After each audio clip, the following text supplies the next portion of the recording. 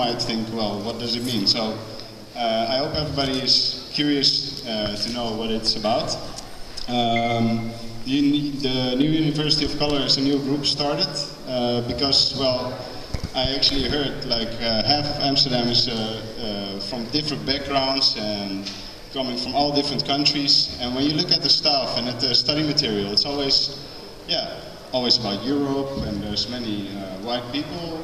And we are like, okay, well, that's interesting, but where are all these other countries come from, and what are these people like? So, and what Gloria Wekker is going to talk about is also the possible implications for this and possible consequences of this uniformity that we see in the university as well as stuff and the study material, and what this term decolonization means. So,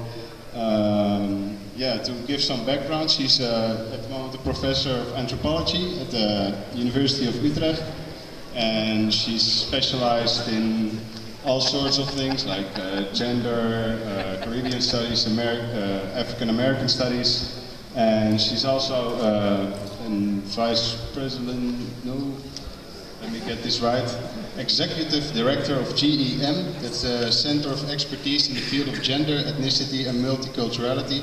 So therefore the people of color is about more diversity, so I think she's the perfect speaker to introduce us. And well, I'm not going to hold you much longer, and I'm going to... Is there a live stream? I lost some... No, but we are recording. Okay. Oh, it's going to be recorded and it's going to get put online. One more technical thing, she will speak about 25 minutes, and so keep your questions for after the 25 minutes. And yeah, then you're free to ask. We're going to have a Q&A till 8. So first half is the lecture, second half is for questions. Okay, give a warm applause for Gloria Wekker.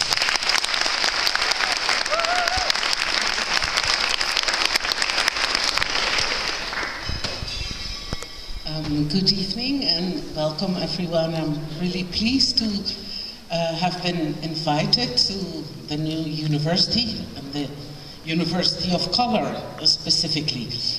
I should say that all the interesting things that Max said about me are kind of in the past. I'm Professor Emeritus. I used to be the director of this expertise center, GEM, Gender, Ethnicity and Multiculturality at the University of Utrecht, and I am still professor of gender and ethnicity, but emeritus. I find this a very important initiative that people have come together to form a University of Color. I have to say that I'm elated, because this has been a struggle that I have been involved with like maybe for the past 30 years. And so it's very elating to see that a younger generation is picking up on it. I want to talk with you tonight about 3 things. Unfortunately, I didn't have time to make a PowerPoint presentation, so I hope I'll be clear enough so you can follow. There are 3 themes that I will talk about.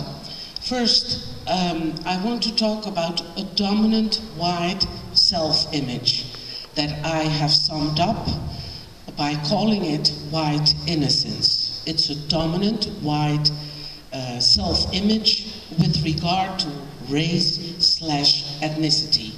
Then I'm going to ask, how does that dominant white self-image manifest in the academy? How can we notice it? And I will under the second point, also get into the unreflected and largely self-evident dominance of whiteness. And then thirdly, I will talk about towards a decolonial university. So those are the 3 topics that I will engage with. And all these three topics are a matter of, like what we would say in Dutch, vloeken in de kerk, like I'm cursing in church. It's quite not done to tackle race so head on. We like to tell ourselves in the Netherlands that race doesn't play a part in the Netherlands. Race is done elsewhere, in the United States, in South Africa, wherever, but not in the Netherlands.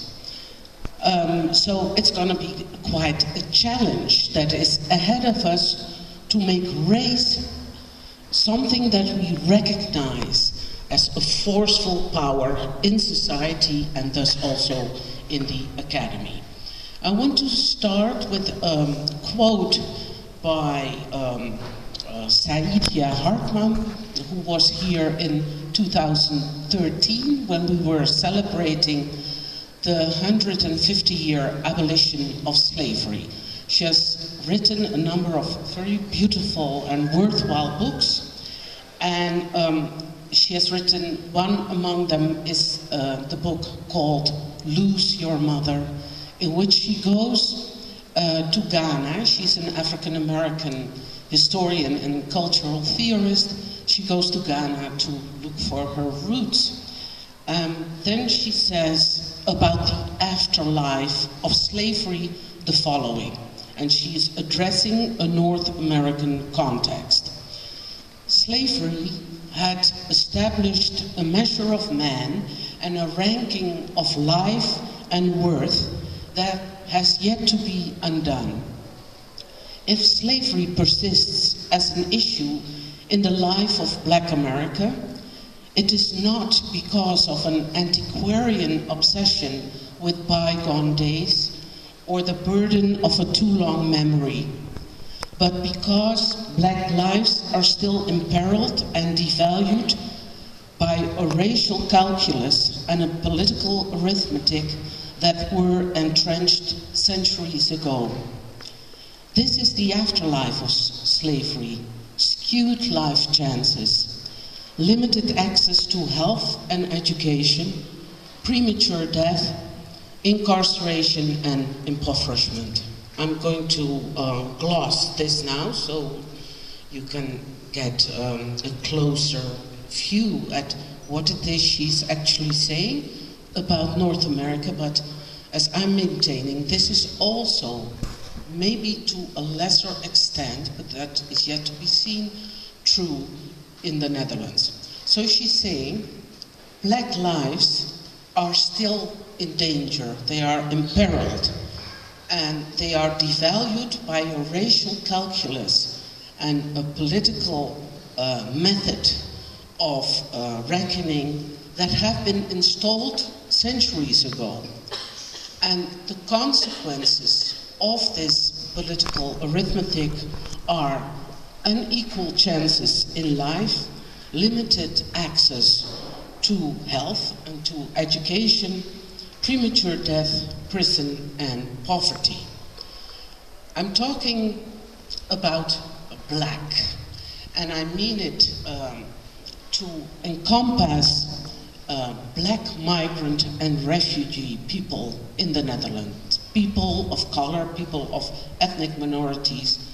I avoid the most commonly circulating term in the Netherlands, allochtonen, which supposedly is an innocuous term, but which enables people to speak about race without having to take the distasteful term into our mouth.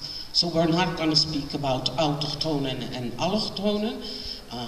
Furthermore, how long do you have to be here to be reckoned as autochtone? You may have been here 60 years, yet you're not autochtone. So I would like to keep those terms aside.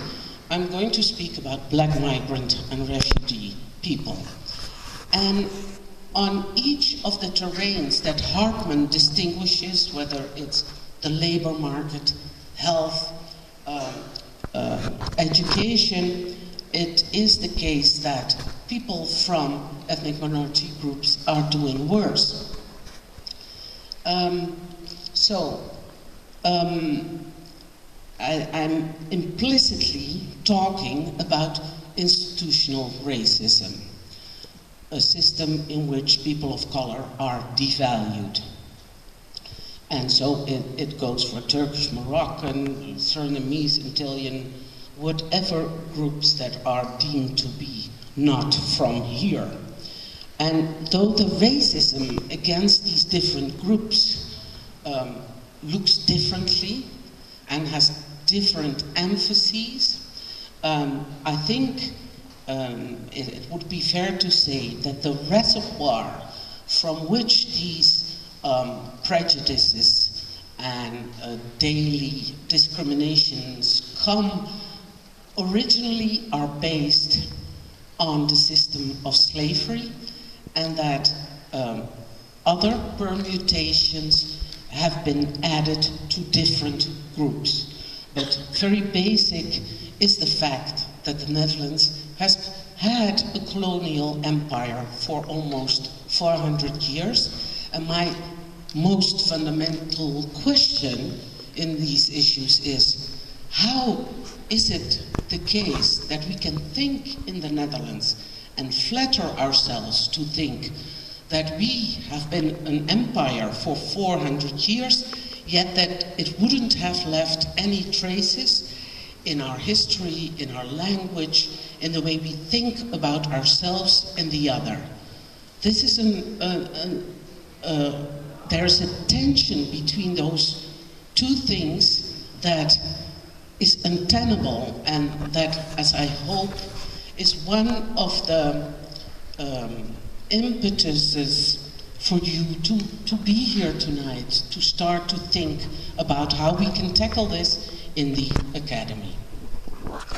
So my first topic, about a dominant white self-image that I have called white innocence. So I've been busy these past 2 years with a book that is called White Innocence, Paradoxes of Race and Colonialism, which will be published in a couple of months by Duke University Press. In it, I'm interested in the widely spread but understudied ways in which race has nestled itself in the Dutch Cultural Archive. The Dutch Cultural Archive is a place, it is a concept that has been coined by Edward Said in Culture and Imperialism in 1993, in which he says of Western European nations generally that there was the idea that Western European nations had a mission. They had acquired the right to spread beyond their own domain, to go to nations of the south or underdeveloped nations to civilize them. They had taken upon themselves this mission civilisatrice to spread civilization, and it was clear that this was the sacred mission of these Western European nations. So you can derive from that in order to entertain such thoughts, one has to have a distinct feeling of superiority about oneself, that one is called to undertake this civilizing mission, and that the others are way behind and need to be brought into the stream of civilization. What I'm interested in this project of White Innocence is to see the forcefulness, the passion, and the aggression that race elicits in the Netherlands, while simultaneously denial and disavowal reign supreme.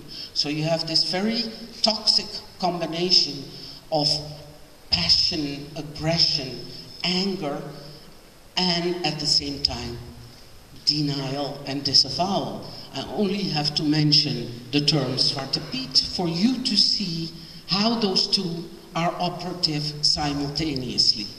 And you may very well be in a good position to ask, so if it is true that Zwarte Piet hasn't got anything to do with racism, whence the anger, the passion, the aggression that he elicits. I went to do my PhD at UCLA at the end of the 80s, and I returned to the Netherlands in 1992, and to me that was a very significant moment in that I came to see the Netherlands with fresh eyes. As the emperor without his clothes on, I saw the emperor in all of his ugliness, and he was more ugly than I and all of us have been led to believe. Race is very much a part of this emperor, this metaphorical emperor that I use for the Netherlands. It rears its head in unexpected and also in expected places and moments, sometimes literally as the return of the repressed, while the dominant discourse doggedly maintains that we have always been colorblind and anti-racist. So there is a denial and a disavowal of race. So disavowal is a psychoanalytical concept that wants to say that in the same breath, a thought or a desire can be acknowledged, but it is also denied at the same time. There's a deep ambiguity with regard to race. But the dominant Dutch self-image that I've summed up with white innocence is, we do not do race. We have always been on the morally upright side of racial issues, a guiding light to other nations. There is a lot when you go back into history and read the Gids, for example, a journal of the bourgeoisie in which many issues regarding to colonialism were being dealt with. You find this self-flattery in the pages of this journal, in which, for example, an author can say that it is highly fortunate that we, the quietest people of Europe, were put together with the quietest people of Asia, and that is Indonesia, or as it was called at the time, our Indies.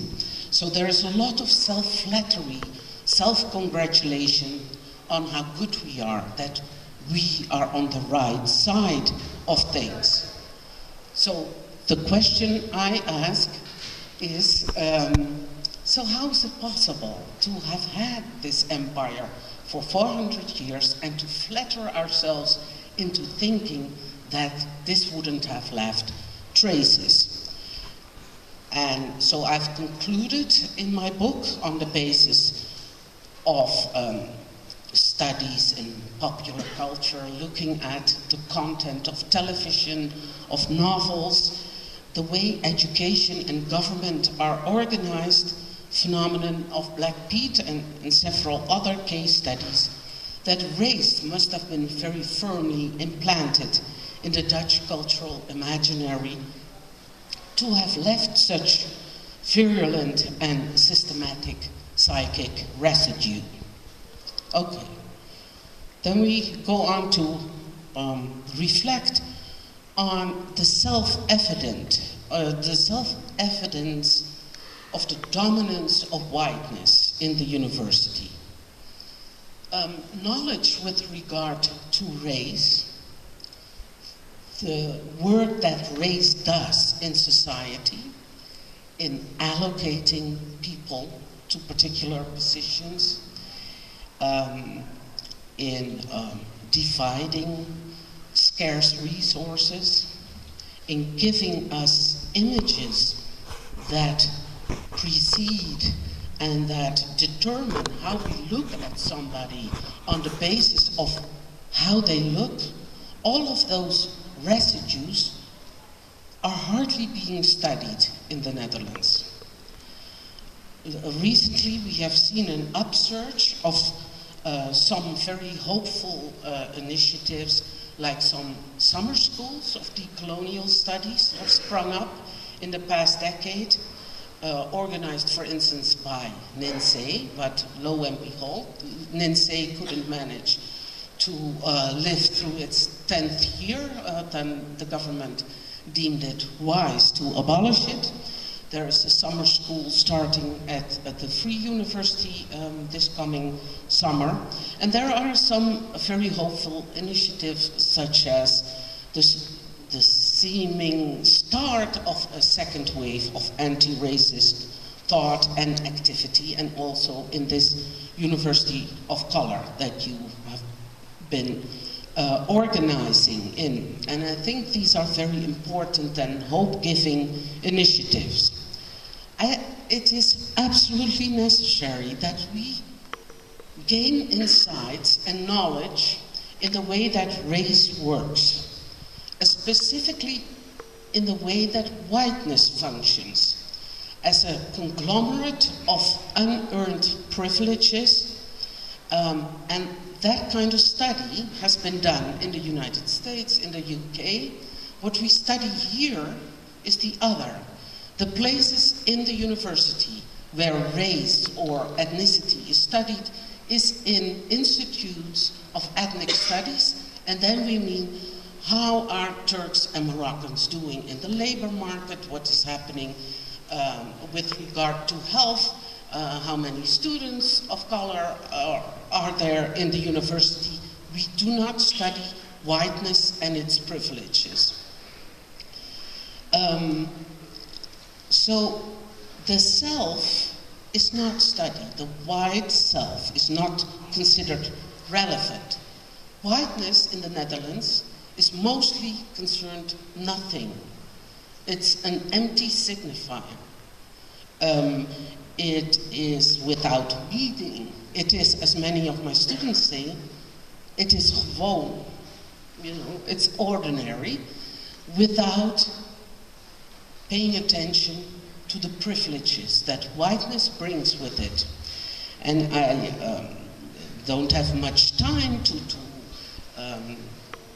show you how whiteness works as an allocation of position, but Peggy McIntosh in the late 80s compiled a list of about 90 items from which you can deduct what whiteness is and how it works. So just to name some examples. She asks, can I go to the store and be sure that the store detective doesn't follow me?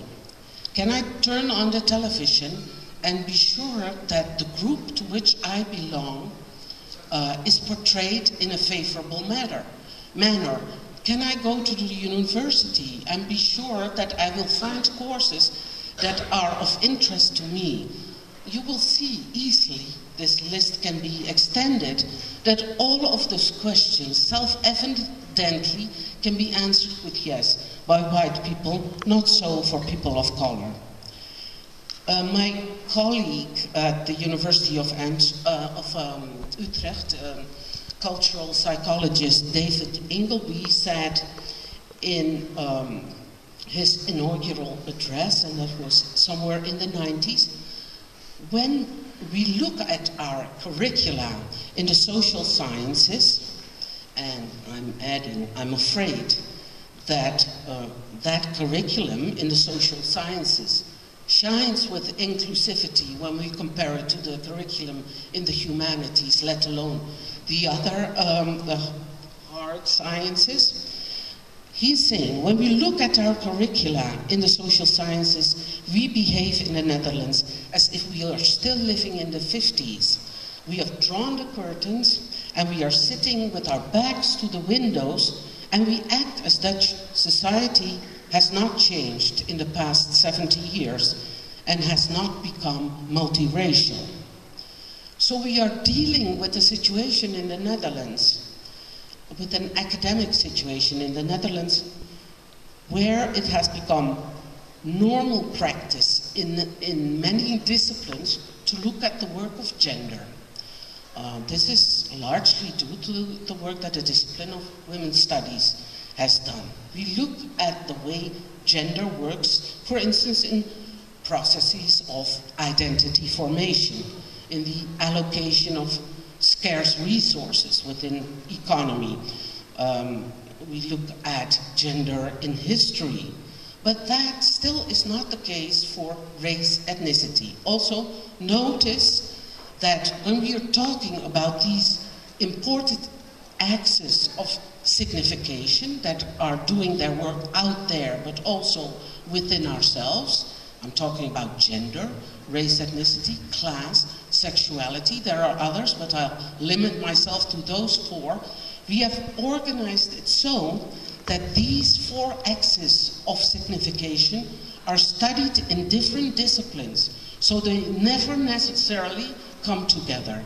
So the work that I'm doing and have been doing is to think these axes simultaneously. So we have organized it so that gender, yes, is taken by many to be an important axis of signification. It influences our reality, but not so with race ethnicity. The presence and functioning of racializing processes is one of the best kept secrets in Dutch society and thus also in the Dutch Academy. Whether you look at sociology or psychology, in the social sciences and the humanities in general, there is an absence of attention to race.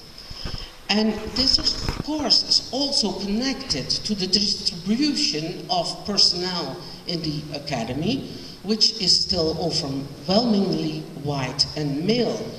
It should not be the case that when the practitioners of a particular discipline are predominantly white males, that then no questions about either gender or race or class or sexuality can be posed.